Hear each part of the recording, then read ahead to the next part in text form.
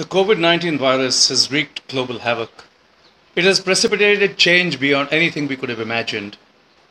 And there are unfortunately no historical comparisons to help us chart a path. And of course, it's changed the landscape of travel and tourism drastically and forever. The entire industry, airlines, hotels, travel agents, tour operators are battling for survival like never before. Like nothing in living memory. Of course, we shall come out of this, but it's going to be a long, slow uphill, and many will fall by the way. Because this is not a local problem. This is a global crisis, and it calls for a coordinated global response.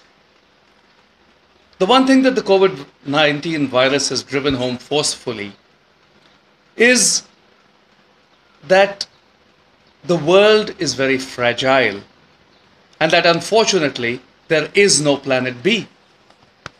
It is therefore the responsibility of each and every one of us to ensure the well-being of the earth, to prioritize not arms and armaments and the race for global hegemony, but equitable development, eradication of hunger, global health, and the well-being of the planet. To my colleagues, travel agents and tour operators, I would like to say just one thing. When we do come out of this, please stop giving unnecessary credit. People are willing to pay for what they need, and they're willing to pay for it up front. Remember, your survival is your responsibility, and that you are specialists, consultants, and service providers, not financiers. Take care and stay safe.